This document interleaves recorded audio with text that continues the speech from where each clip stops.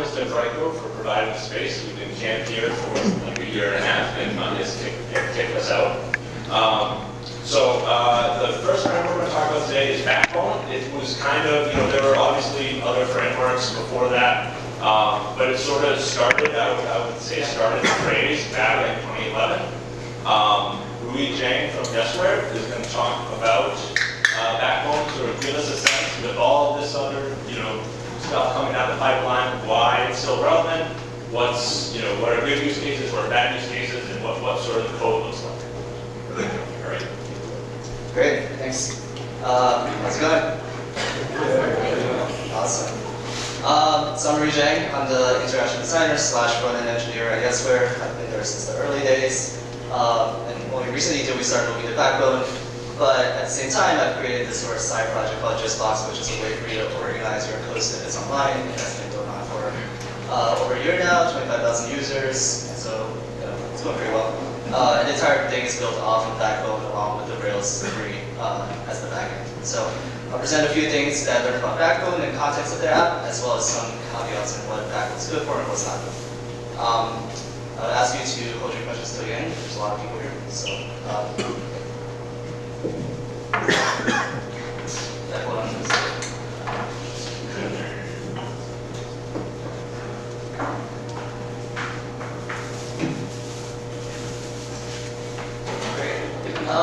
So I give my talk the title An Unopinionated Front-End Framework because I think of the core frameworks is probably the least unopinionated about how you use it. And I'll go a little bit into why that is. But first I want to talk a little bit about why use front-end MVC. MVC is a framework that's been traditionally used for the backend, and only recently in the last, let's say, half a decade or so has it really moved into your front-end space. But it's also a number of problems. For one, JavaScript files are very hard to keep organized. So if you have a single page app that's very large, you could have JavaScript modules or many JavaScript files spread all over the place. You could have insanely nested functions for making server requests, where you have, one call to the server, gets a response, then you make another call, and before you know it, you have like a stack of 3 or 4 nested server requests. A lot of times, if you're not careful, you're mixing rendering UI into the actual transformation of the data. So a lot of times you have things which are like, I'm going to convert this into a datetime string, along with where you're actually making server requests, and then you're inserting that stuff into UI, and that ends up being one huge jumble mess. And lastly, I actually find that using a framework allows you to write tests a lot more easily. So, typically in a JavaScript module, you have things which are hidden, which are public, and if you're trying to use Jasmine to write tests for that, you can sort of expose all those methods. At the very least, a good front-end framework would force you to separate out the views, the view logic as well as the models, so that you can write tests independently for each, similar to what you do for Django or Rails. So what do the 3 letters mean? So classically, MVC stands for model, view, and controller. The model is basically the data and the business logic. So you can think of this as an object with a database backing. So if I had something representing a car, the car would be a model. The view is basically the user interface. So HTML, CSS, as well as any event bindings that you need for that. So clicking on a button, what happens when that happens? When you click on a button, what happens when you drag and drop? Those are all part of the view. And then lastly, the controller, which does a lot of coordination between the views and models. So classically in backend speak, for example, in Rails, the controller is what takes the request, transforms the data, and then operates, and then calls the model methods to perform some sort of business logic on it. So it's actually a very different layer. That said, Backbone is really interesting. It's got 4 major components to it, what I call models and collections, which are basically collections are just arrays of models where with some fasteners behind them, you can use it to sort, you can use it to filter, so it gives you a little extra stuff there. Views, which are still HTML, CSS, rendering, as well as event binding. There's what I call a router, but the router isn't really a controller per se. In Backbone, there's a general convention of passing in the model into the view, for it to operate on the model. So then the router is really in charge of taking a URL and translating it into a JavaScript function. I'll show you a little bit about what that looks like later. And then lastly, what I call the events dispatcher. So a lot of times you're trying to pass events between different views and you have no way of doing it. So traditionally, the way of doing that is to trigger an event on the DOM element that you know to be present in both views. But Backbone has another way of doing this where you're actually triggering things on an object. And I won't cover that too much, but you can ask me a little bit about it afterwards. Backbone doesn't care. So I said it's very unopinionated because there are components and bits and pieces you can use all over the place without actually having to use an entire framework as a whole. So I've written apps where I only use the model collections and the views, for example. I don't really care about how the URL translates to JavaScript functions. So I don't use the router, I don't use the event dispatcher. You can write something with just views. So you just have a hard time organizing your view logic, but you don't want to use all like the conventions behind models and collections. You don't have to. So in a sense, this is very good. In another sense, this is very bad because for people who are trying to learn the right way of doing MVC and give them all these different options for picking and choosing, it doesn't really help you. So I'm going to sort of demo my small project that I coded over last week. And it's a World Cup ranker, which I think is very fitting for the current state of things. And I'll show you a little bit about how it works. So you're given 5 votes. Oh, let me actually drag this over here.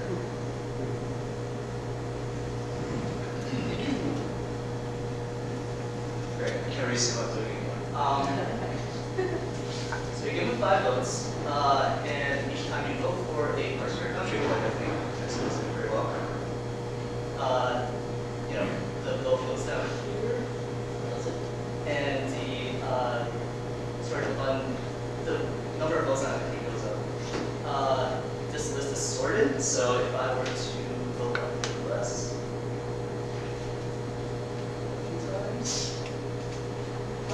so you see that now it's 4 votes. It's above the U. It's above Mexico. So that's how that works. After I use up all my votes, it goes into a non-interactive state. So at this point, I can't vote anymore. It's simply view the results. So a little bit about the requirements of this project. Obviously, I only have a week to do it. I'm not going to do anything super fancy. It's a Rails core project with one model, which is a country. There's a RESTful interface to list and update the countries. So listing it is just pointing down the collection. Updating the countries is just incrementing the votes. And I didn't prevent cheating or anything like that. So the browser actually keeps track of the number of votes left for the user. So if you go ahead and clear your local storage, you can vote all you want, but that's not really the point.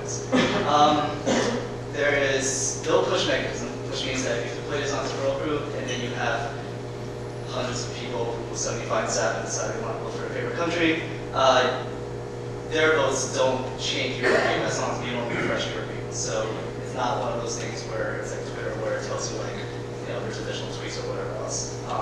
So just to keep it really simple. Actually, I should go back to the slides.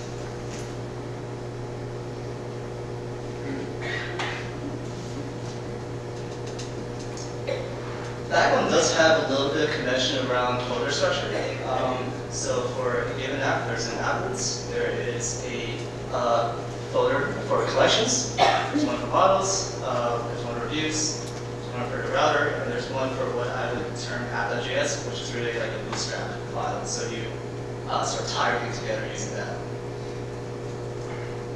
So sort of first step towards building an app like this is, you want to get the backend developer involved. And generally what I do is I like to agree on a schema, and this allows you to do things a little bit more quickly. So in this case, country has a name. It has a code, which is just the backend and the front-end representation of what that country is. And then it has a num-votes, which is an integer count. The country model is very simple. So in Backbone, there's actually no strict schema. So I didn't have to provide any of the default name code or num-votes here. But I choose to because it actually other developers later on to look at it and be like, okay, these are the 3 attributes that I have on a particular model. So it's just a good habit as well. The countries collection takes the model, which is the country model, and then a URL, which tells it where on your server you can find routes to your model. And so, by default, Backbone uses a RESTful interface, so the same country would be a get to countries. Getting a particular country would be country/ID. So it's everything that you sort of know from Rails resources and RESTful interfaces. And that's one of the few conventions it has. Lastly, there's a comparator, which is used to sort the country by the number of votes. So, when you upvote a particular country and it goes above another one on the list, that is the work of the comparator. I could have just done num votes without the negative sign, but then it would be sorted the wrong way, so I had to pass that function. A little bit about mapping requests. There are methods on the collection called fetch, and in doing this, you make a get request to countries, and the other one which I'll be using is a save on a country model. So if the country model already has an ID, then it does an update to the model. If it does not have an ID, then Backbone would assume that it's an entirely new model, and it does a post instead without an ID. This app actually doesn't need a router. I'm just putting it here to show you what it looks like. Mostly because routers generally have to deal with multiple routes. In this case, there's only one route, which is what I call a home function. Here, what it does is that it instantiates a countries collection. It fetches that from the server. It also instantiates the app view, which is sort of the overall container for the application. And it passes in the countries collection to that. And lastly, this is also a little bit of a Backbone convention, is you have this attribute called elements, which is what defines the DOM element that you want to stick into the UI, and you call an HTML of that using jQuery. So what does the app view look like? The app view, I'm basically breaking this out into just the header as well as the little line that shows you how many votes you have left. I'm going to leave the list of countries as separate. So here, the HTML is actually pretty simple. I written this using underscore templates, which is similar to ERB. I had to change the sort of deliverers here because they don't play well with Backbone, but it's very similar to ERB. So I have a header here. I have the container for the number of votes left. If it's still votes, it tells you how many votes you have left. If you have no votes left, then it tells you nothing, or it tells you no votes left. And then I added a container for country rankings, which is unsorted list. So the app view itself is not too long. There is a convention in Backbone to define a template function. Then you say that you're taking a template from the HTML elements, you are templating it using some data, and then you are returning that element itself. The important function here is the initialize. Oh, I should start scrolling here. Can you guys see that? Okay. So the initialize function, there's a number of ways to do this, but I actually decided to call it the render method here. The stuff here for listening to collections is what Backbone events are for.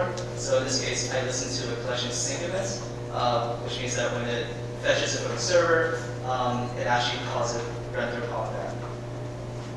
At the same time, there's a change events, which means that if there's an upvote on a particular country, it also calls this method called sort and render. Now, the reason why sort and render are different functions is because even if you pass a comparator into a Backbone collection, it doesn't do the sorting for you. You have to call an explicit sort on it. So in this case, it decrements the number of votes in the UI, and then it sorts the collection, and then it calls render.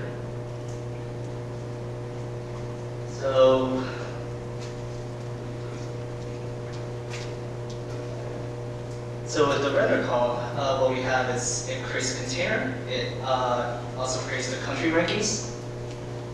So what I do is I iterate over the collection of countries, and then I create a separate country view for each one of those, and then I append it to the list container that I had in the app.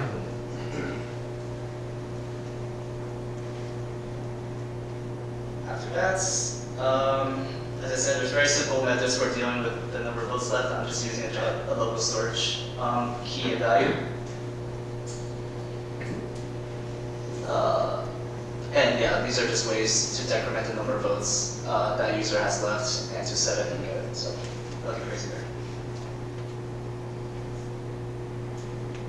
So the country view.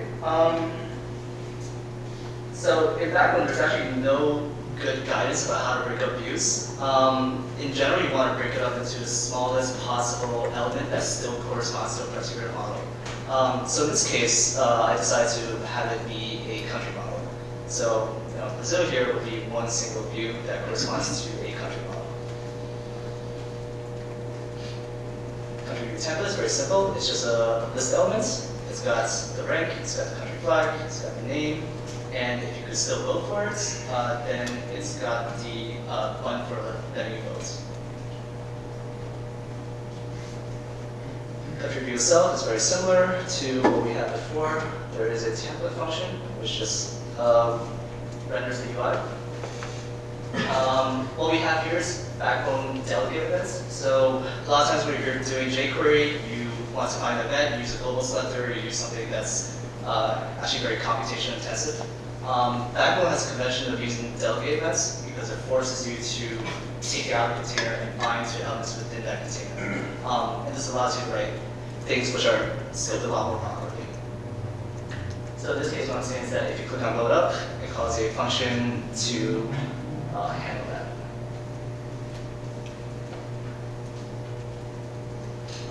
Let's see. So the initialize, one of the things that actually need to get passed into this model is the rank, because only the collection outside of the view knows what rank the country is at.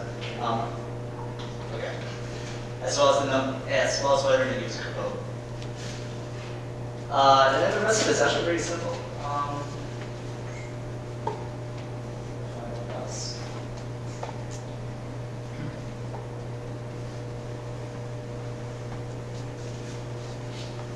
Yep, there's this thing for clicking the little up button. So if it's not disabled, then it allows you to increment the number of votes.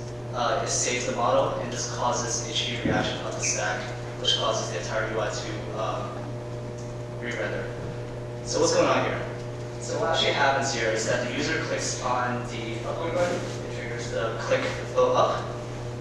It sets a number of votes on the model. It calls the model.save. Model.save actually calls the server to get back a response.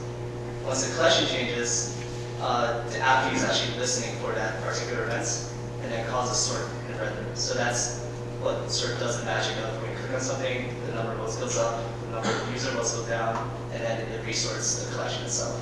So as you can see, I didn't have to do any explicit re-renderings. All I need to do is bind to particular events and have those events trigger the re-renderings. Lastly, app.js is very simple. It just sort of kicks everything off. Instantiate the router, and the backbone history.start actually calls the first route. Just a bit of a pro tip. So backbone has a convention of doing a lot of view and model mixes. So in this case, if I had an escape HTML function, I could mix it into the backbone view prototype, and it will be available in all the views. So lastly, what is backbone good for? It's good when you need to clean up a mess. If you have a lot of JavaScript files, you have no idea what to do with it. It forces you to think about the structure in terms of view and models. If you need to pick and choose components, like at my job at Ember, we do a lot of things that don't use backbone, but we like to transition to it. So we can pick and choose particular views and models that we want to use, and sort of leave out the rest. And that's the place with jQuery, although you don't have to. The only hard dependency it has is _JS. It's not great for. So there's a lot of rope involved. It gives you a lot of rope, so you can use that to do good things, or you can use it to hang yourself. You have to be really careful with cleanup. So a lot of times I would leave random events like TinyMC editor or something else that's a plugin sort of hanging out in the memory space. You just have to be really careful about cleaning that kind of stuff up. There's no such concept as deep models, so I can have a model with a collection within another model, at least not in the vanilla version. And there's no such thing as nested views, so you sort of have to keep track of those yourself. Alright, so lastly, there's resources, you can read all about it. There's a particular library called Marionette.js, which is a much more conventional form of backbone, and it enforces a lot of conventions that are used in other frameworks, so you might want to check that out. Before I get to questions, so if you want links to the slides, bit.ly/backbone meetup. And if you want to take a look at my World Cup regular codes, that's where it's just open source. You can download it, you can run the Rails app, there's instructions on the GitHub page. Questions? Well, let's do a switch over. Okay. So thank you very much.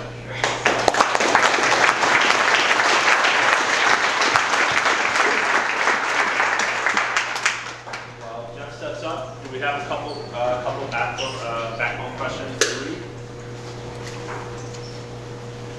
Just more a comment.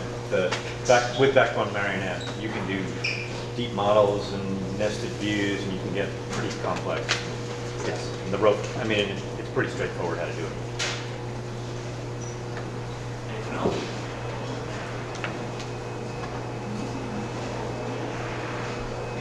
You see, you can't do nested or deep models.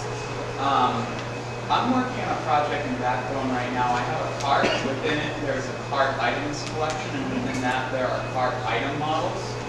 So that's sort of a deep. Well, I guess I'm not understanding what it is that you. Yeah, so it doesn't do it out of the box. So for example, if you take a JSON response from the server and you have car and then a collection within there, what it'll try to do is it'll set the attribute just as a JSON object within that model, but it won't try to turn those nested things into a collection unless you use some explicit logic. So you can override that using the parse method when you get the response back from the server, but it doesn't do that by default. Okay, I see. All right, thank you very much. So our next talk is going to be on Angular. Jeff Whepley is the chief architect at GetHuman. He's also a contributor to Angular, and he's going to tell us why we should take a shopping cart with helmets on with Angular. I should clarify that by contributor to Angular, that means like 3 lines of code. I always like to say that type of thing. Yeah, sure. So I'm really excited to be here today. I'm excited about all this stuff. I'm excited that the US is going to kick some butt tomorrow. And most of all, I'm excited about Angular. That's why I wore my shirt. I don't know why these other guys didn't wear the same thing.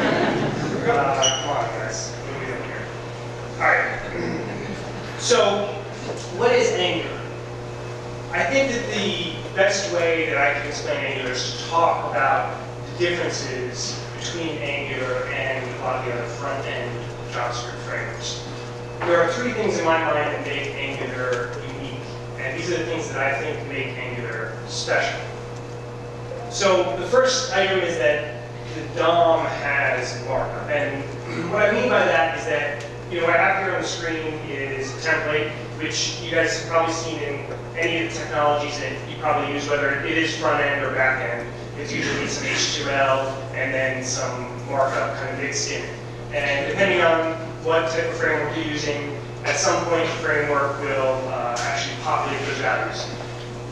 Most of the time, actually, with almost every framework, the way it works is that the framework engine takes that template and converts it to HTML.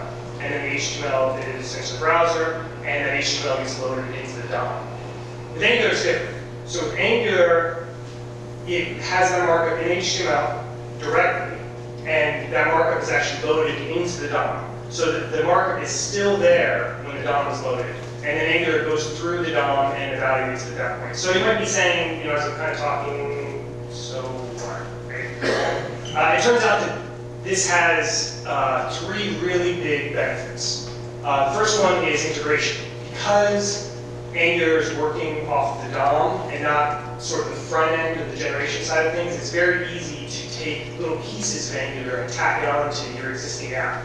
So if you have an existing, whatever technology you have to have your existing application, whether it's ASP.NET, PHP, Rails, whatever, you could sprinkle little bits of Angular throughout your app very easily. The second thing is simplicity, that if you want to just mock something up, you can use a plain.html file. You don't have to have a build process. You don't have to have it actually run through the engine before it's actually right in your browser. And then the third thing is that by taking this approach, Angular is able to extend the vocabulary of HTML. As you can see in this slide, near the bottom I have a my custom tag, and there's no actual HTML element called my custom tag.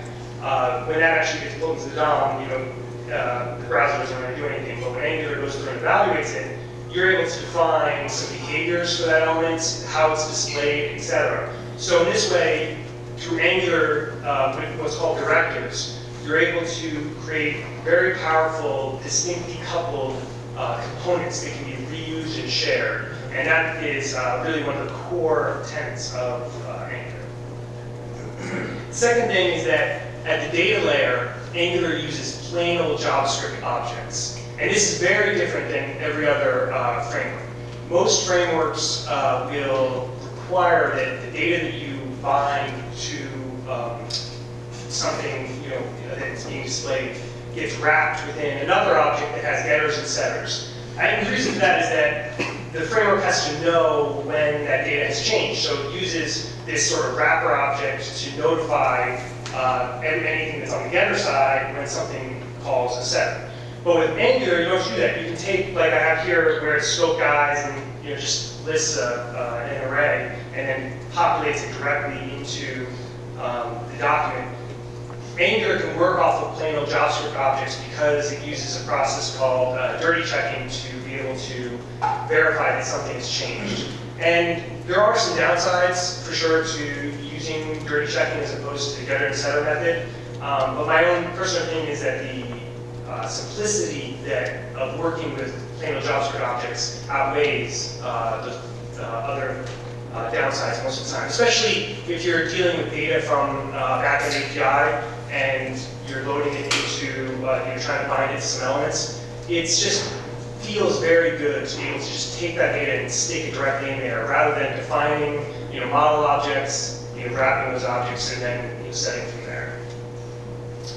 And then the third major thing that's very different than Angular and a lot of other frameworks, not totally unique, but that Angular relies heavily on dependency injection.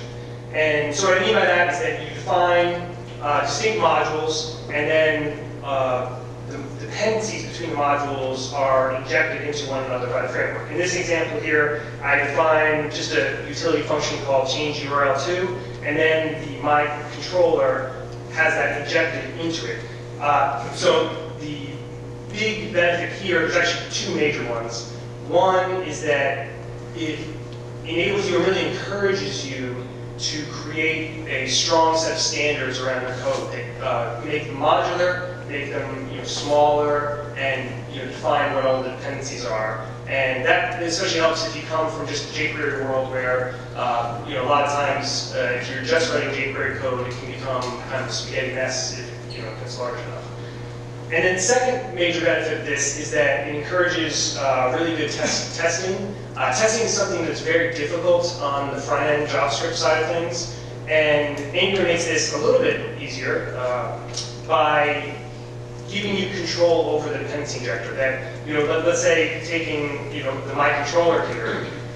When I test this, I can test that my controller and isolate it, and I can pass in something else to change URL to, as opposed to what Angular would pass into. So when you're writing unit tests, you can isolate individual components, and that leads to better testability. There are a lot of different features within Angular because it really tries to be a fully, a framework that allows you to build both small applications and huge single-page applications as well. And I don't have time to go through all these. I will just mention, for one item that my friend Matthias Niemela, who works on the Angular core team, created the animations library, and that's actually a really good feature. For those of you that want to, or are going to be building anything really significant, scope management is really sophisticated within Angular and helps out a lot with the management of data as opposed to within individual elements. And so that's something that if you are building larger applications, you'll definitely want to dive into a little bit more. The other great thing about Angular is that it integrates very well to other frameworks and other libraries. And part of that comes from the dependency injection, from the way that the modules are put together, where you can override things, you can very easily integrate as well. And so here are some of the things that I use all the time. So jQuery, jQuery is in part of Angular by default. It has a jQuery minimum version of it that it uses. But most of the time, if you're using any jQuery plugins, which most people do, building a large application, you can do that very easily integrating jQuery. And the Angular UI project is great. They have a couple of really good projects in there. The ones I use the most is the UI Bootstrap, to be able to integrate with the Bootstrap project, and then also the UI Router, which is a really advanced router that allows the basic Angular router isn't as good. So if you're going to do a lot of advanced routing for like single page applications, the UI router is the way to go. Angular Fire allows for a real-time backend, and that is very useful, as well as Ionic, which is used for mobile frameworks, and it's built on top of Angular. So why would you choose Angular over any of these other frameworks? Let me take a step back and first talk about why choose any framework, not even talking about Angular. And I found that in these types of discussions, when you, it's very typical, I've done it, I'm sure that many of you guys have done this, where you Google X versus Y, right? And Angular versus Ember, Backbone versus Ember, whatever. And I feel like a lot of the discussion is off base a little bit. People like to focus on the wrong things. Like a lot of times the stuff on the right side here, the current features, current performance, current learning curve, these things aren't unimportant, but my contention is that the things on the left side are much more important. That if you can have a framework that makes your application easy to maintain, easy to build new features, and that you have an engaged community that is constantly innovating, constantly helping you, that will resolve many of the issues that you might have a feature here or there missing or whatever. Now, the things on the right side are, there's a baseline there for sure. Like whatever your requirements are, if you're given environment, you're given application, there's certainly things that you have to make sure exist there. But my contention is just that overall, it's more important that your team feels empowered, that they are able to really conquer anything, and I feel that that is the case with Angular. So specifically why I chose Angular, and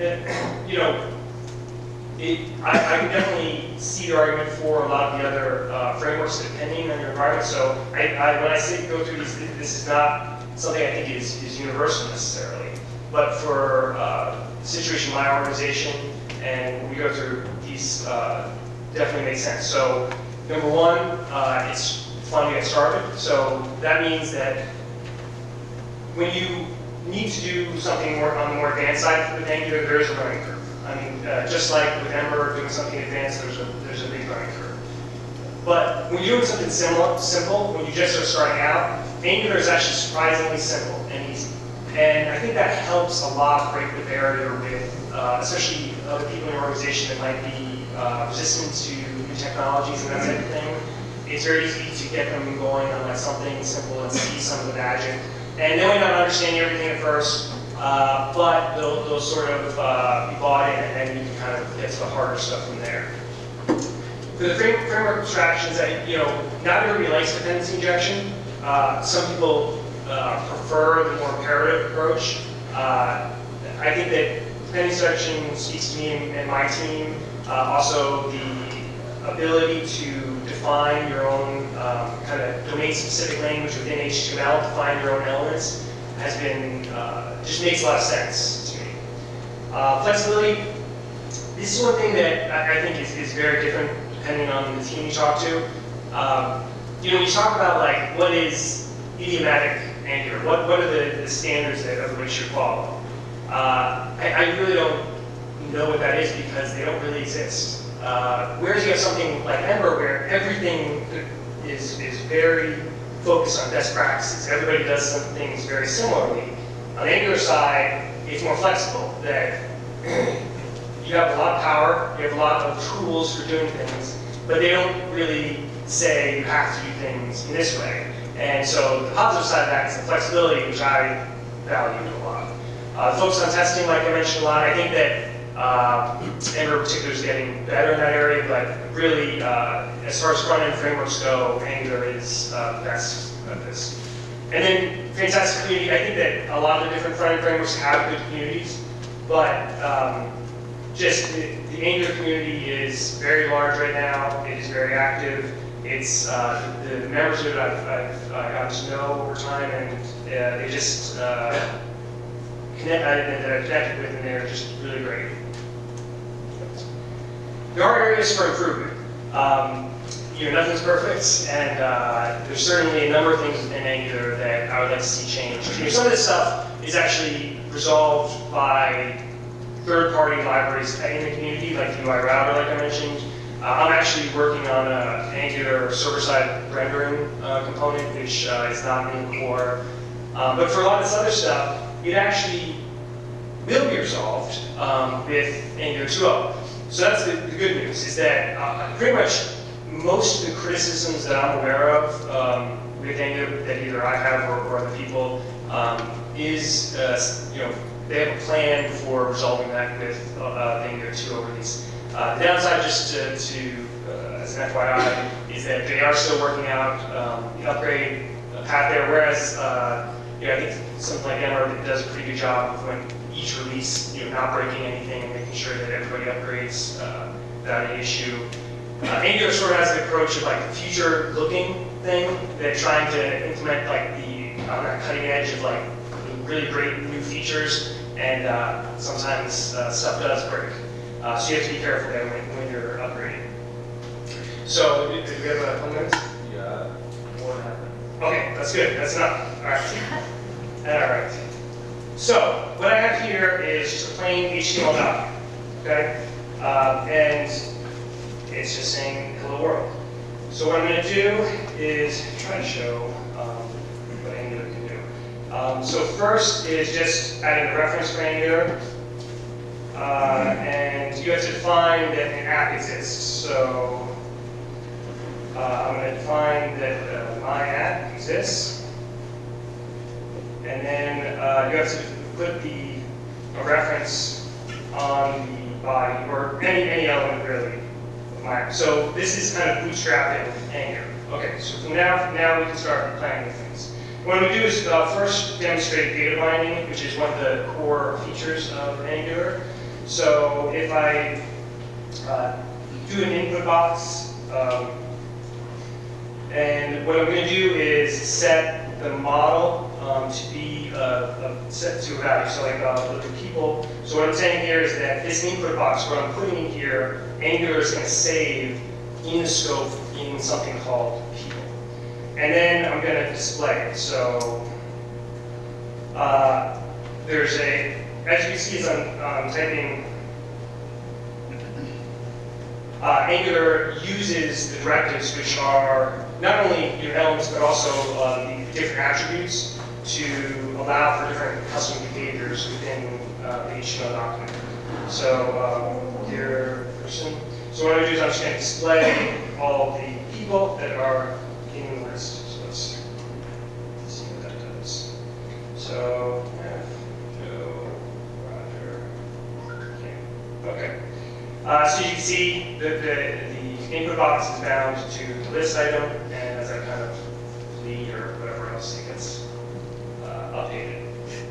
Let's do something a little further.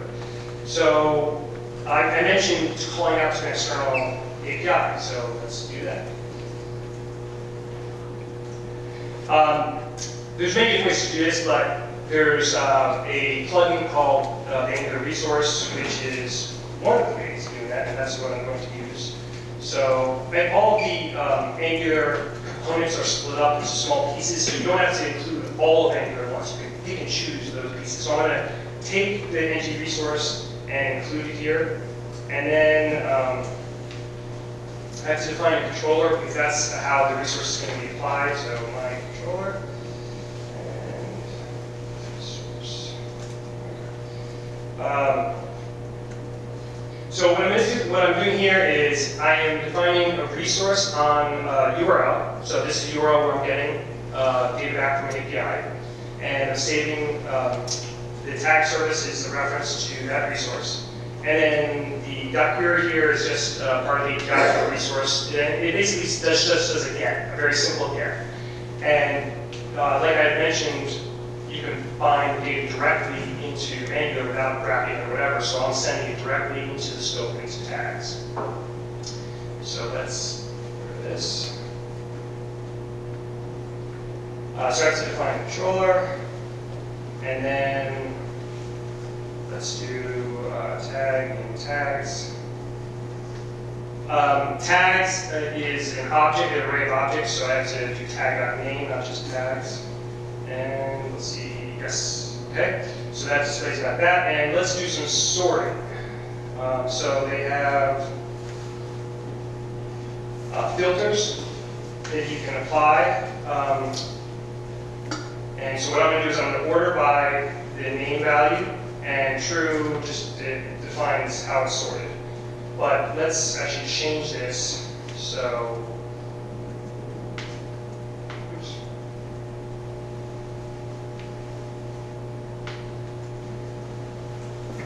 What I'm going to do is I'm creating a button that changes the sorting alphabetically between ascending and descending. And I know I'm going through this fast, but I don't have that much time. I'll answer questions right afterwards. But basically, I'm setting the sorting so that you click on this button and it changes the sorting. Okay? And I click on it and it changes. Yay! So you can see that, I mean, like, so obviously, like, I set up some live templates to like kind of quickly populate stuff, and I know about a lot of the directives that are built in, so like I can do it quickly, but not that much code, right, to do something that's a little bit sophisticated, and that's what Angular is all about. So, thank you.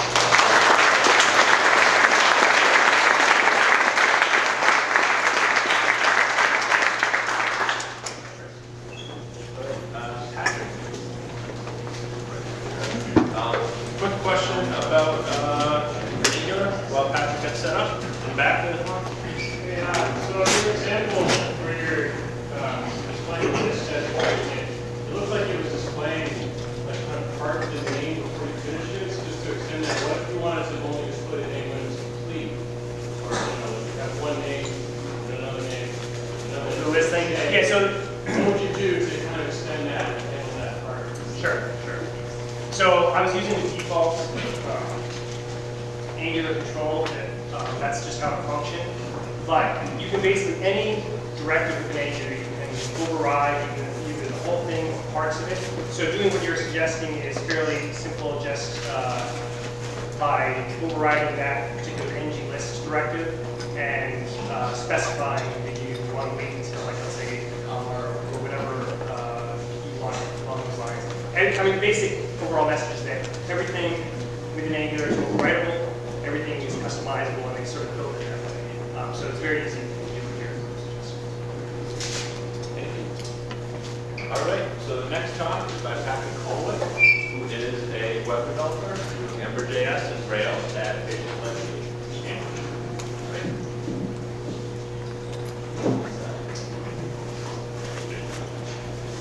You got it. All right, everybody. Hello and welcome.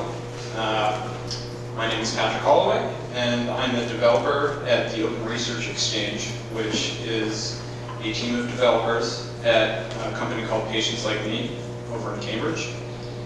And you know, my journey here to the podium is a pretty remarkable one, and I say that because this company is truly engaged in helping transform the lives of people who are chronically ill and sick, and you know, want to truly change the world with the internet. So you know, just that's the context that I'm coming from to present to you.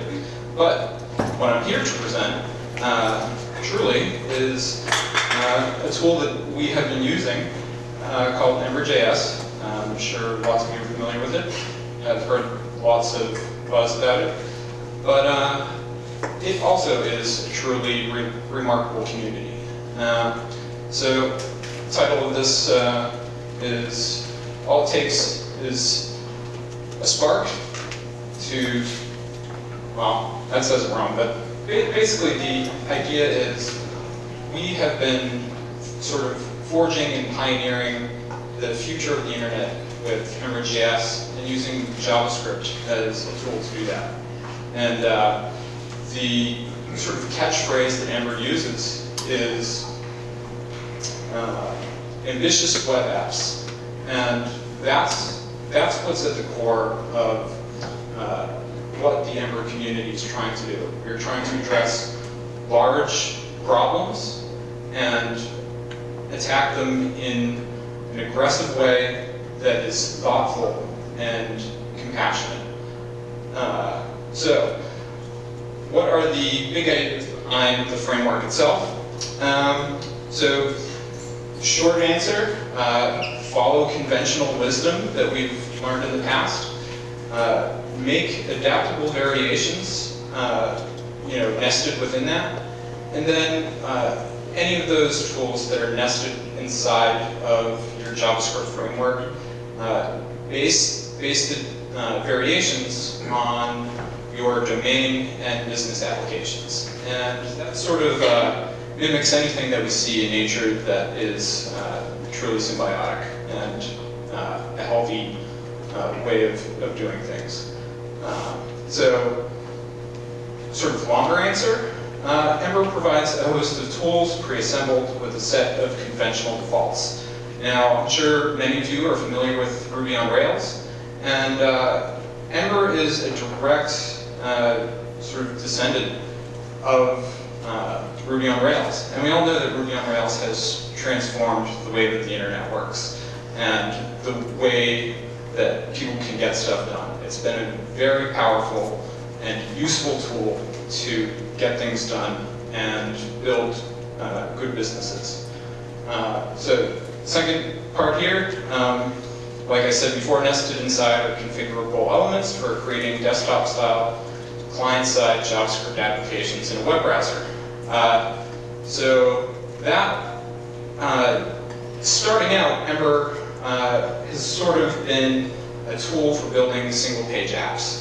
But we all know that there's a lot more to the internet than that. There are a lot of brownfield apps, there are a lot of legacy apps that are doing enterprisey things, and that's not always compatible with getting stuff done in your business. So why Ember over the other frameworks? Well, the community. The community is awesome. We are filled with really smart, really fun, and just truly talented people that are trying to do great things. It's thoughtfully constructed. Lots of effort and care has gone into creating it, and it's been a huge collaborative effort. It's better and simpler than you think.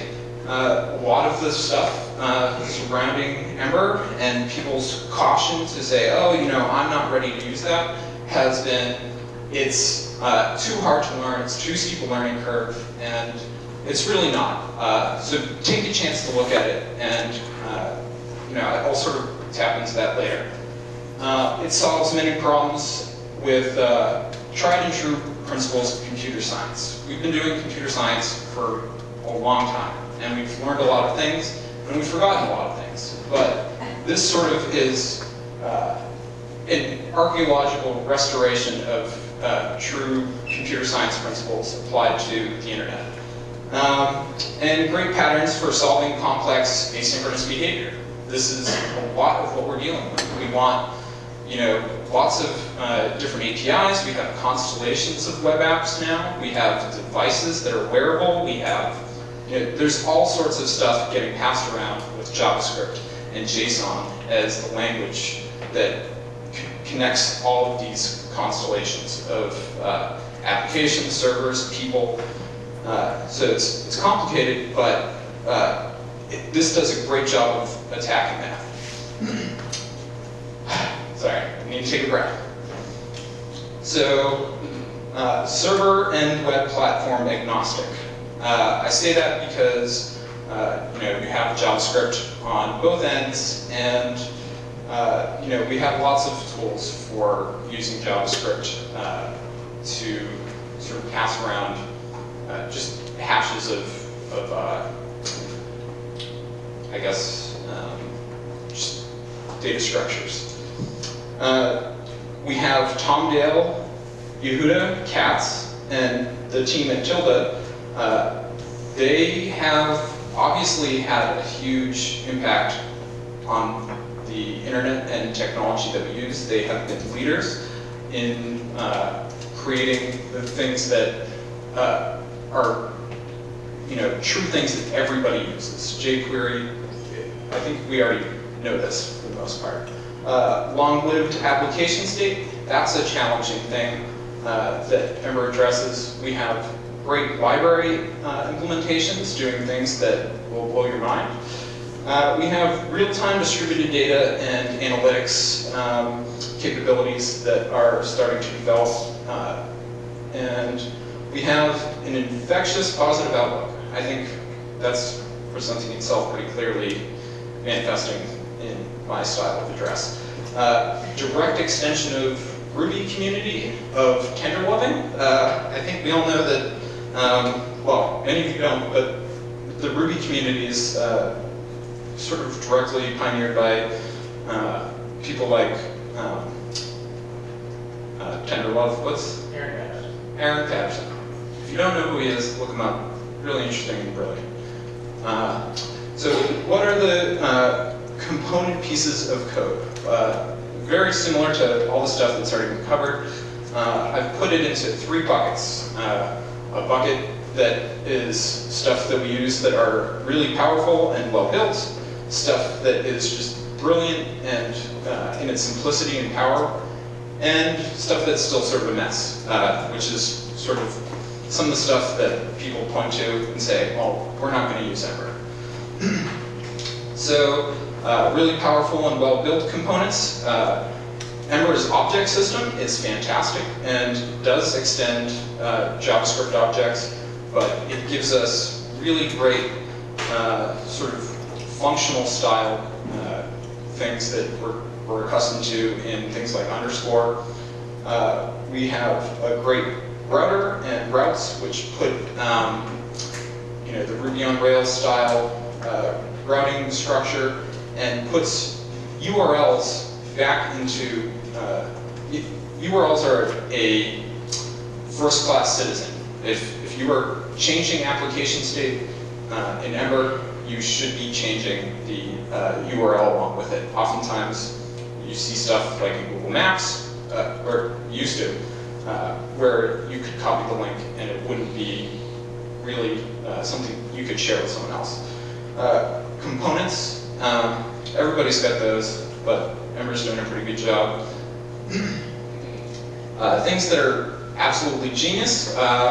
We have Metal, which is sort of the very base set of tools that everything in Ember is built on.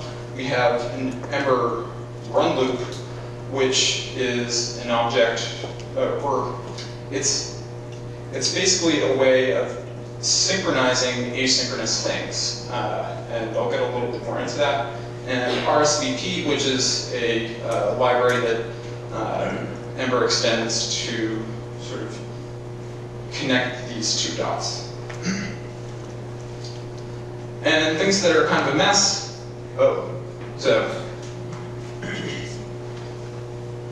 Okay, what that should say is Ember data, which is sort of a mess.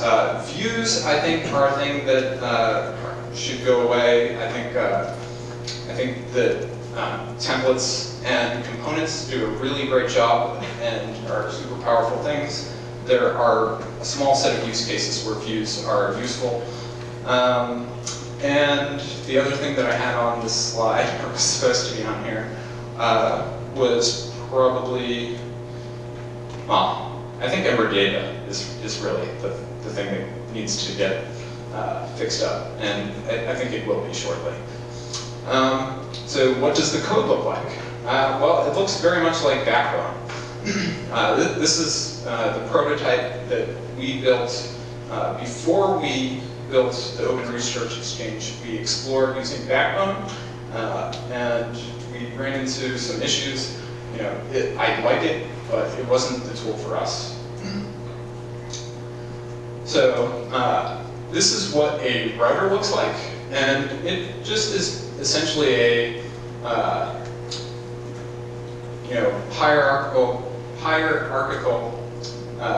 set of paths that describe how different resources, or you know, the path to get to a certain set of resources, whether they are a collection of items that you know, collection of enumerables that you're presenting an index page for, or whether you're going to be just having a path nested within that. Very much like Ruby on Rails. And this is what a route looks like. So a route uses the run loop, which you can sort of imagine as a circle running over time, and buckets of things that can happen sequentially. And you should explore that on your own. But it helps you do asynchronous things. And it has different hooks for you know, tapping into when something should happen. So for example, in this route world, you know, you've defined this route, it's associated with a particular resource, in this case, a campaign model, which you might have in your database, on your whatever server backend you're using. And you know, have some, use something like Ember data or your own you know, ORM abstraction layer for grabbing resources from AJAX calls. But once you hit this route, it is associated with the router that is matched up to it. So if I go back a slide, it's not back. If I go back a slide, if I think this said campaigns. So you'd have this resource campaigns, and if something in your URL matched /campaigns, you would then trigger an event that resolves this particular file and grabs it. And these are hooks that happen in a particular order. So in this case, I believe setup controller happens, no, model first? Yeah. The before model, model after model, and then the model expenses. The model has to be resolved before. Correct. So there are a number of other event hooks that you can tap into, but these are some of the basics.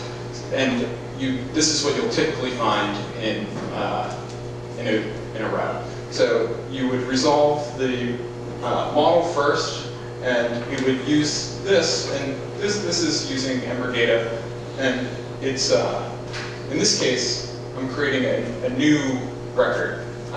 So this is a campaign's new route. So on the collection, this would be .find. And setup controller, at this point, the app already has, when this hook gets caught, the model has been resolved and can be passed in through a method here, and sets up the context. You don't have to use this. It will happen automatically with a default. But if you want to modify what gets set up, your context, your controller in Ember is the context for your templates. So you have a model, you have a controller, and then you can set those to different properties and modify stuff that's coming up from your model. Render template will happen last, and we'll use the model and the controller, and it will do some dependency injection and use it to render your template. 5 minutes? Got it. All right, so what does the code look like? This is a controller, it's a context. These are different properties that you can set up either directly in here or in that setup controller hook. You have different actions that can happen. In an action hash, those can be triggered. And so you have sort of this live context that can respond to different things for your template. And this probably should be in there, although I'm not sure. I was doing some WebSocket stuff. This is what a template would look like. This is emblem, which is a indentation-aware version of handlebars. So this would just be your HTML elements, DL, DD, and links. Links would go to stuff that are in the context. So anything that's character.feats, that's something that is available in the controller, which is, like I said, the context. And then a promise is something like this, where you say, have your model available in your controller, your context, and you can call save on it. And the save is something that happens asynchronously. You're saving to your server, and when you say then, you are making it so that this is a callback. So you wait for this to resolve, and when it does, the Ember run loop picks it up on the next run, and you end up being transitioned, in this case, to another page. And what's the best path to learn more about Ember? I know a lot about this. So, Code Academy is a great tool that has some stuff on it. Go to various Ember conferences. We just had the first Wicked Ember conference last week, run by Dockyard and organized by Brian Cardarella here. You can use the API documentation. It's very good. So it might not be always super up to date, but it is great documentation. Do a lightning talk or brown bag at your company. That's how I got started. Try to build something with it. That was the next step I did. There's a great community on Discourse, which is a forum run by a company called Yap, which is built using Ember. And you can get involved with Brian at Dockyard. He is the hub of the Ember world in Boston. Boston Software for Good Meetup is a group that I started recently. And there's the Boston Ember Meetup run by Brian at Dockyard. So all of those are wonderful places to go to get involved and learn a little bit more about it. And yeah, that's it. Any questions? That's my talk.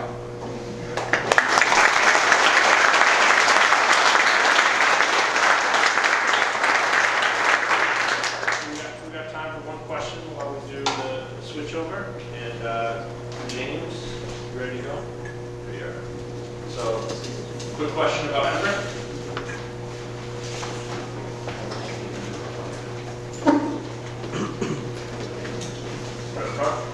Yeah, so you showed us, quite a bit earlier, which I appreciate, but I'm just sort of curious. Can you give me a sense of what's sort of like the bare minimum and bare bones Ember app that I can do? What am I looking at like in the hello world? How many? So a hello world is becoming easier with some new tools that are just coming out now. You can use the Ember CLI, which is just the command line interface for building these things quickly. Yeah.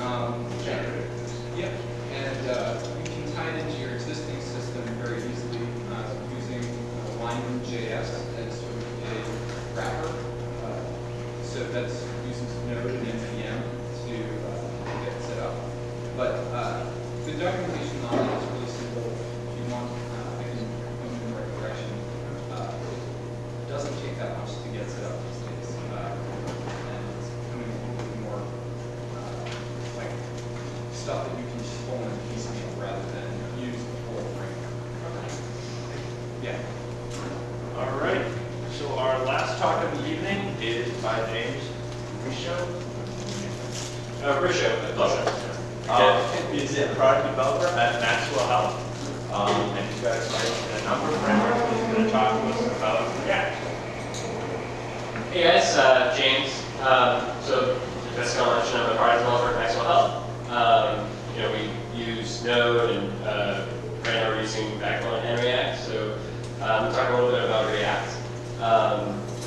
So we can go over, what it is and isn't. How you test using React. How React actually works. It's a little bit different than the other frameworks that we've been talking about. And basically, how to get started in React and how to build more complex applications.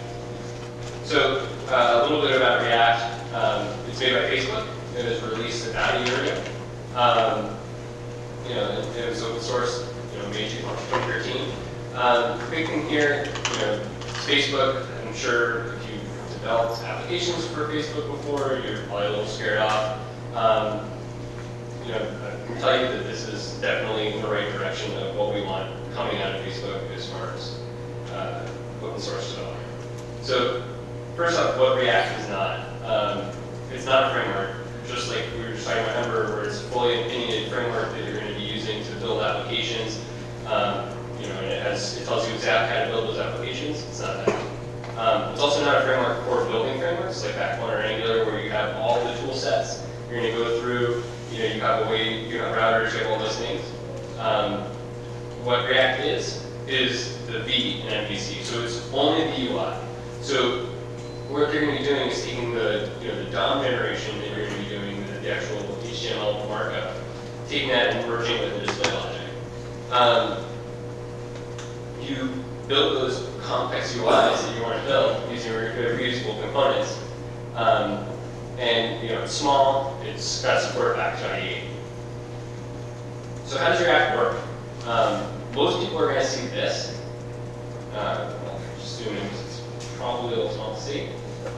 And freak out. Because this is React, right? This is HTML markup inside your JavaScript. They're mixed in. So what we would do, and this is how most people are going to interact with it, is then you use a JSX transformer. So you're creating these JSX files that have markup in them to turn into this, which is full-on JavaScript. I doubt that anyone's actually writing this full-on JavaScript that's going to be injecting code into your application, but you could do that if you wanted. So how does React work? Every single time you make a change, it's going to fully re-render the application to maintain state. So what is it doing? It's not doing any kind of magical data binding or dirty model checking or explicit DOM operations. It's actually using a virtual DOM to maintain a relationship between the application code and the stuff on the actual UI. So it's kind of weird because you're talking about something that's kind of sitting outside of your normal application. And it's kind of doing a depth of every single change. So the application said, the DOM, there's a change, maybe you change a drop-down box or something like that. It sends a message to the virtual DOM to say, hey, there's a new change. It's going to change, the application logic's going to look for those changes and then send a diff down. So now you're talking about, that sounds kind of heavy, right? Like you're going to be doing all this virtual DOM work. So it doesn't work. It does a dirty check to see, the DOM's doing the diffing. It just with the old subtree calculates the most minimal changes that it'll need to create a new beautiful UI, queues them up, and then bashes the next piece. So how did you get started with that? That sounds really complicated. And this is the most simple example of React, right? You're going to take this React example, you're just going to use script tags, include this JS transformer, inject hello world, and you just have this hello world thing. And really, all the work here is right here, this render component. That's a really basic example. So let's look at something a little bit more complex. Here you're talking about a button that's going to increment a count every single time. You can see some stuff that's going on here. So we're going to start with 0 as the initial state. Every single time we click, we're going to up the count each time. And you can see there's this on-click handler here that's going to pass off this function that's going to, increment the count and update the state. So every single time the state changes, it's going to send out a message to say, hey, go increment. And it fully renders the page. So let's just look at that example. So here's the example, right? Very simple. So, you can look at this and go, okay, that's great. Like, how would I do more complex application? So I don't know how many here use Grunt or Gulp. So for us at Maxwell, we use Browserify and Gulp. And we use Browserify to do all the JSX transformations. So the real key here is every single React component is going to be its own encapsulated piece of code that you can import using Browserify or something like that. Can I ask something? Yeah. Could you zoom? Yeah, sure, absolutely. But no, I just mean like Control Plus. Oh, sure. Better. You mean zoom out and then control plus? Did you do one of these items? Yeah. There you go. Maybe a little more?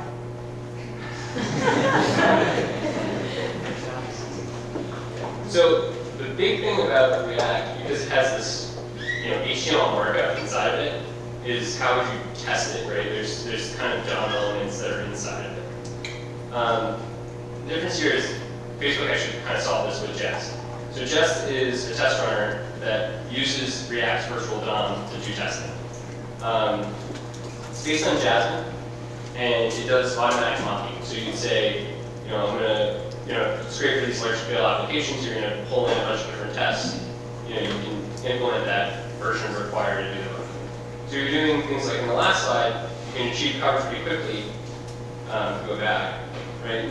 If you look at this class, you can keep reusing this clicking class, kind of how I did, where you're going to be importing that kind of the same way that Angular has, where you have your own markup. You can keep reusing that. You just import it using Require if you're using Browserify. So if you're doing that correctly, you can keep testing, just those little pieces. So it's easy to test the UI, kind of go through it. You can achieve code coverage pretty quickly. The best part is you don't actually have to keep using, you could just use Jest for regular UI testing, right? You don't necessarily need to even use React. So if you were, an example of testing using React, you're testing Jest and testing React code, you kind of go through, there's this, the button that we're going to be using, it has some unique stuff that you're going to be doing, you're going to increment each time, and maybe you write a loop that says, check to see how many times I click through it. It makes it really simple to test. So what do we want to do? We want to kind of put it all together, right? We want to have multiple reusable components, that each component is going to have its own logic tied to it. We're going to reuse them. We're going to have Jest tests. We're going to have open Browserify, right? We're going to build large-scale applications. We're not building, we want to build single-page applications, but we want to build really large-scale applications. So, as a silly example, right? There's these two of those now buttons that have their own logic, and they're not affecting each other. Right? All we're doing is just going to be including this one. We could have a to-do list, also included here, and they're all encapsulated in their own piece of logic. So, you have the groceries, taking the trash. You can compute each one. So it's a very simple application, but it's has multiple components that aren't affecting each other because they're each pieces of code that you're turning in. There's very little requirements here because you're really just playing with the UI. There's no anything like that. So how can you start? You can start right now, right? This is your in the browser with a super simple project. The first one I showed you, you could use a couple script tags, you can throw in a piece, and you can start working on it right now. you have more advanced projects with multiple components like we just showed you. You go even further, right? You got pre-rendered React using, serve from the server. So if you're using Node, you would go include React on the server and print it out again. Lastly, this is the biggest difference. Probably, React as far as being just a piece of something. You can use it with Backbone. There's a library or a couple libraries that use React with Backbone. You can go through, have different mix-ins, and these mix-ins are great. You can kind of go and include Backbone models to kind of change things up. If you're using Backbone collections, you can change things happen. So React is a little bit different than maybe these other ones where you have full applications. You can just drop this in as a Backbone view. It's like a replacement for the Backbone view. So if you guys are looking for more information, there's React docs, there's the Jest docs. I have a little bit more information. Pete Hunt, who's on the Instagram and I think the Instagram team, had a great project, talking about why they built React, and Hrisho at Developer talking about how it works. So if you guys want, I can show you how this was built as far as using multiple components.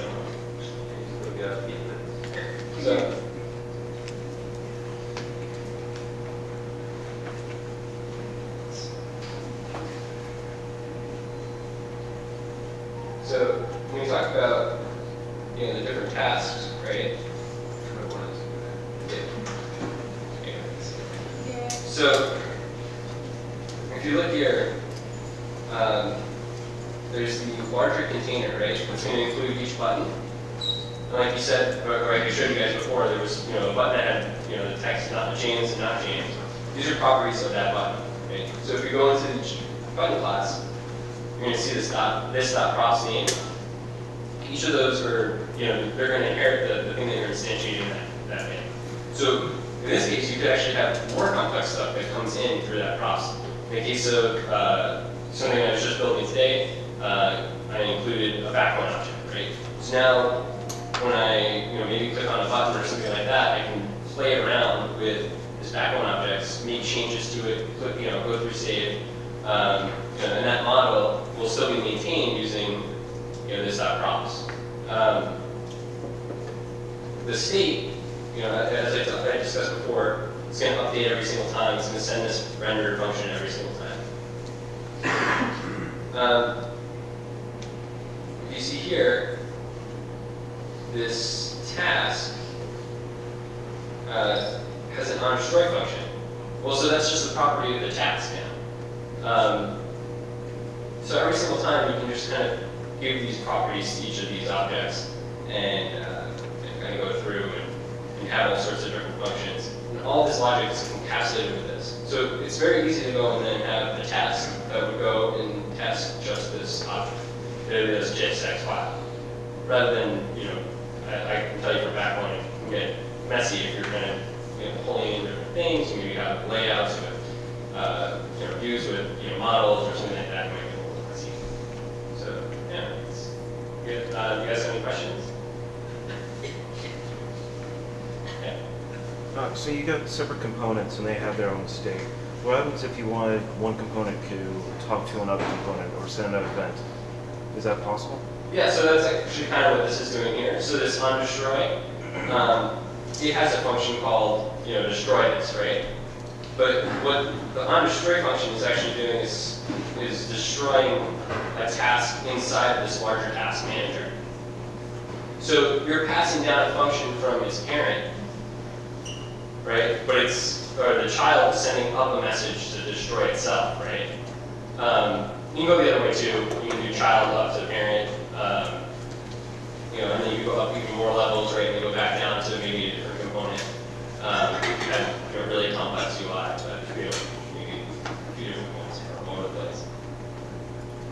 Okay. So I'm a little confused. I haven't looked into React at all. But if I was using Backbone, what would cause me to go, I should go check out React and replace my views and go to, or maybe not replace, or maybe in conjunction with what, I'm not understanding what it enhances. So right now there's like a separation of concerns, right? When you have backbone, right? You're going to have templates and views, and those templates kind of are just, there's no logic to them, they're just kind of out there. But you end up kind of writing logic around it, and I know, especially with handlebars, I find myself writing little helpers all the time. And really what you're doing is separating those two things quite a bit. What you could do instead is kind of tie more closely the template to the actual view, the view logic. And that's kind of what this solves is you know, there are times that, I can give you an example. So our system is pretty complex in that we have multiple, you know, we'll say templates of objects that are, you know, require their own pieces of logic. We're not going to build, you know, huge amounts of logic for each of those components. It could be hundreds and hundreds of, you know, unique things built into one backbone view, you know, because they're getting served up by one thing. Instead, we're going to have, you know, pieces of React that can just kind of come in. They have, you know, they have their own little piece of code that we're going to reuse over and over again. Does that kind of answer your question? Okay. More or less. Yeah. Yeah. Is there any good examples in the wild?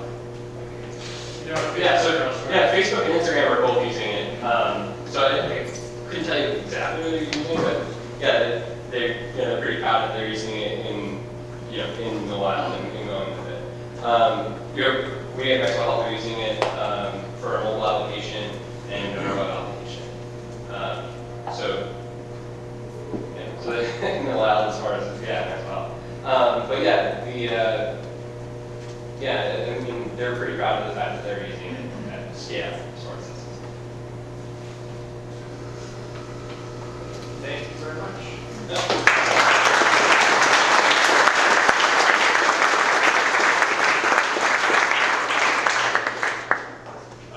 So if we could, if you guys all want to copy it, we're just going to do a quick, you know, couple questions. We'll do, you know, 10 minutes of questions. You can ask it about all the frameworks, or you can ask about sort of a specific one, or you can just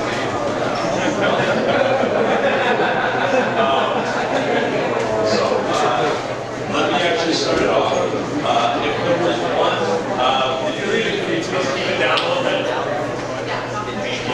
So if there was one specific, you know, application that would cry out for, you know, your framework, what would it be? Wild or? well, no, I'm saying like what's like the ideal use case? You know, I think you touched on a little bit. You know, around field app that is an absolute mess. That's probably a great information for that. Yeah. From my experience, we've sort of had to deal with very large, not even single page apps, but very large applications. So things which have nested views, which have multiple models, which don't have a particular RESTful interface for backbone. And we've done a lot of work to just sort of refactor that into you know, the proper structure. I think what backbone is very good for is forcing you to think about things in a more harmonized structure. And you know, I would like to say like any app where you're writing a lot of rendering logic, a lot of event binding, and a lot of graphic tests is a good candidate for refactoring backbone. Yeah, I would say that I kind of mentioned it before, but you know, for us, it's a lot of code that requires the UI to always, you know, be really tightly coupled to logic, right? So, you know, if you have a template application, React's really great for, you know, really tightly coupling the logic that, you know, it needs to that one little piece of really usable template code. It's also pretty good if you want, you know, a designer to still be able to write, you know, a little bit of JavaScript. Maybe you have a junior developer or something like that that can write a little bit of JavaScript. You know, and it's just the one piece of encapsulated code. It's probably a pretty good place to start there. I know you asked for one, but there's actually two primary use cases that I've seen in a lot of different ones, but two primary ones for Angular. First is If you have an existing application and you just want to have a framework that has more power and a lot of the features that I mentioned just for like smaller pieces, I see people using Angular a lot just for like one page or one like little part. And then the other side is if you're just building a brand new application, a single page application that's really large. I think Ember is very good for that too. But Angular, using a lot of the other tools in the community, you can build really complex front-end applications, like full single page applications as well. So I think that for Ember, right now the best application that is crying out for the use of Ember is something that is sitting at the heart of a large business that has scaled to the point where its monolith app is no longer tenable and is having performance issues, and where the set of tools that you were building are mutually so the apps that have a strict hierarchy where you have sort of a content management system where it's cyclical in nature, so an authoring platform where you're delivering some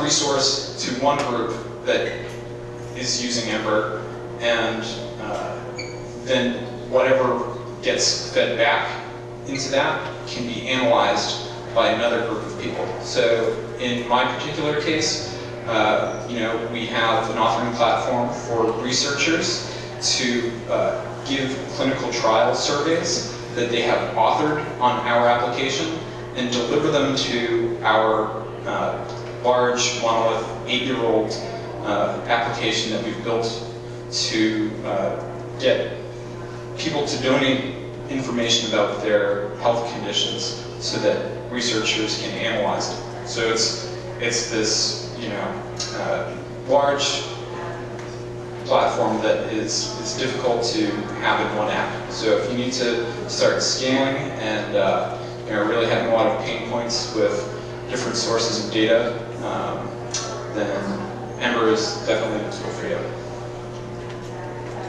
Any other questions? Scott, I have a question. I've seen a lot of frameworks they use clients like Template and the like. Isn't that breaking sort of requirement to separate HTML from, say, JavaScript? Yeah, so that's probably a question for the Angular guy. Angular gets a lot of, we worked so hard to get rid of our on-click events, and now you're throwing them back in. So what's sort of the Angular defense to that? Sure. So one thing I would say, there's a downside to not having like a common set of idioms that everybody follows, and I have seen a lot of bad Angular code that uses too much code in the templates, because you can do that. I mean, it allows you to do that, it's sort of the thing to do. But when you see a really good Angular piece of code, it encapsulates it so that you're seeing like the custom elements, the custom attributes maybe, but you're not seeing a lot of like variables and like actual like Boolean logic and that type of thing. So it's not quite the same thing. My opinion, it is slightly different than that, but I can understand that there's definitely some people that have an aversion to anything like that. But I have a strong opinion on it too, if you don't mind me answering that. So one thing that is super valuable in putting your templates into JavaScript is that JavaScript is the universal language between browsers. And we have a whole host of different browsers, each unique to the device that it's on. So whether it's on your Android phone, or it's on your iOS device, or it's on your computer, your marketing teams want to be able to reach all of your users and do it in a universal way where you're not rewriting the code each time. And that is what Ember delivers to your business.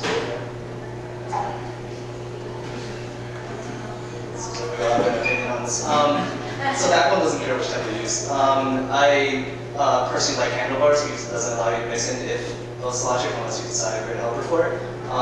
There are other libraries like underscore templates, which actually let you do it because it's based on URB. I think what it comes down to is, there's a certain philosophy around templates, and you should adhere to whatever you feel is most comfortable. For me, it's missing as little logic into the template as possible. And if possible, with handlebars, you pre-compile the template, you don't have to run eval on the strings beforehand, and in that way, you get across a lot of security restrictions which are on the right now.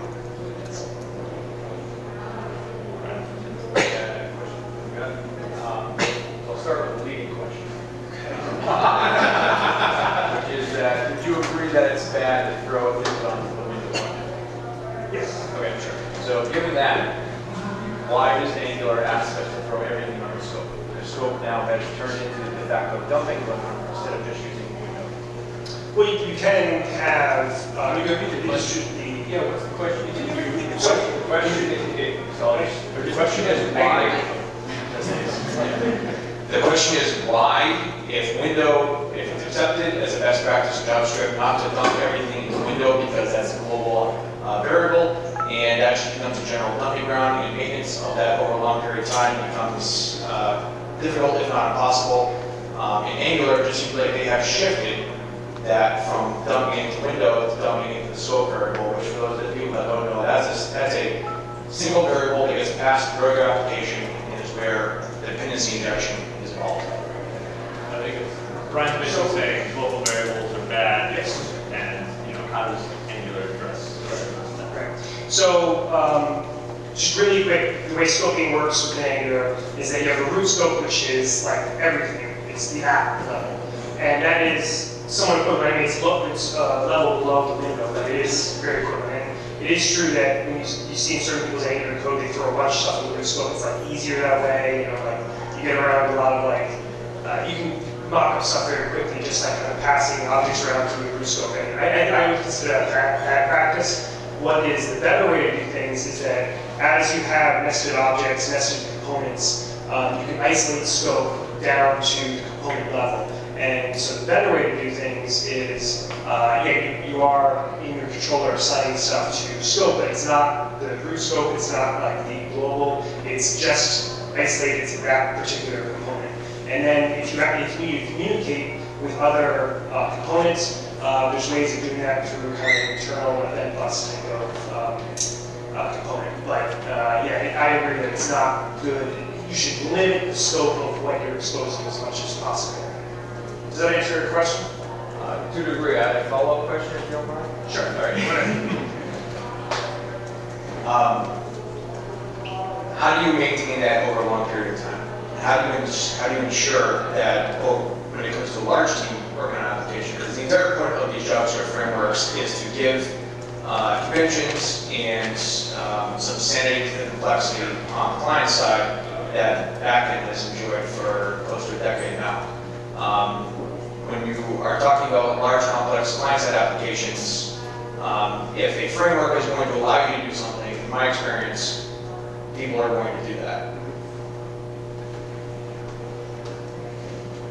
So it does take discipline. It takes, where the framework doesn't implement something, you as your team has to, and the way I've seen people doing that is through kind of more stringent unit tests, more stringent testing framework where you would detect that when somebody kind of crosses that boundary. Sometimes it is hard. I agree that is a problem. So I'll definitely admit that the flexibility of Angular, that's where I mentioned in my talk that it depends on your team, because if over time you aren't going to set those standards, like very stringent standards within your team, the framework's not going to do it, you have to do it within your team. And if you're not going to do that, then we'll start to see that type of thing over time. I agree.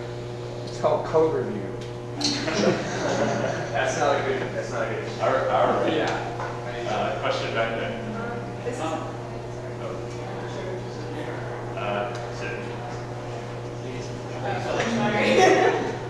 This may be an Angular question. I know that you had mentioned that, for example, Ember handles handling is more backwards compatible with Angular. Are you doing anything about it for version control, for example? So I know with Google Maps, for example, there's no real way to get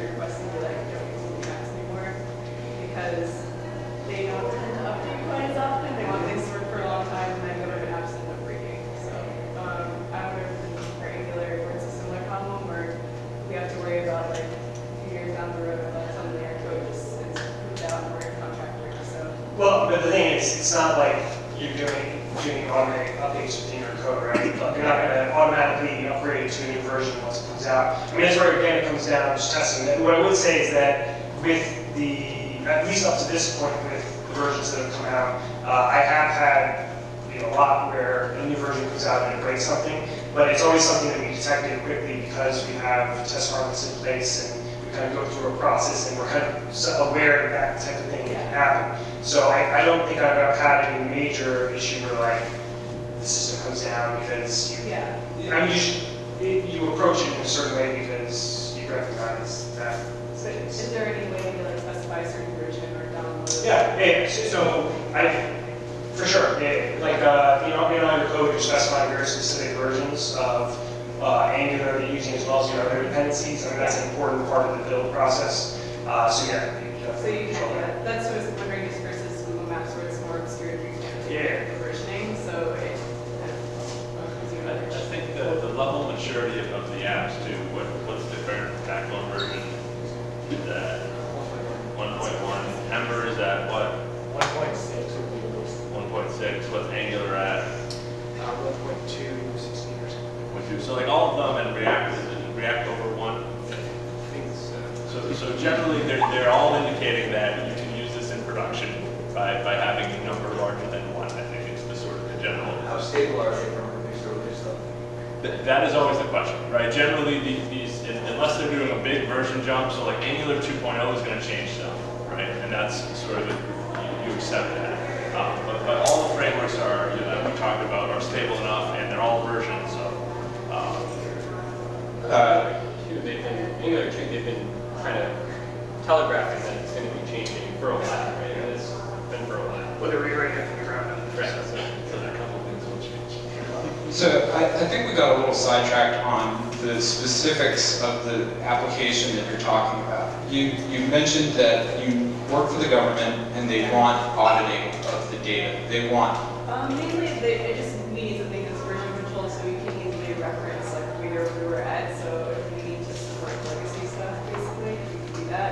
Whereas something like Google Maps, for example, you really just can't access the version. So Right. you don't know where you're at. So there are databases out there that have the power to sort of let you rewind and fast forward in time through sort of databases and versions that you've done. There's Neo4j, and there's also does anybody know what the one where you can like literally fast forward through your database? I don't know, but I don't think she's talking about I think we're talking about version control as far as the JavaScript level. So something like NPM would probably be a good solution where you have. Yeah, it's really simple. I just was wondering, how do you use Google tends to store it in some of their other applications? So I was curious how Angular put together. Yeah. You're a little more straightforward, like we're on 2.0, we're on 1.0. Yeah, I think they all fit into that and have really good support for that. Did you have a question? Yeah, a question about Ember. When you start a new Ember application, do you generally use either using Ember Asset or generate Ember from the user team? Do you just go without any of those? I think that you have to make an informed decision there. It really depends on what app you're using. But I definitely think that Ember AppKit is a great place to start for a greenfield app. And Lineman.js is probably a good tool for. Excuse me, can you keep down back there?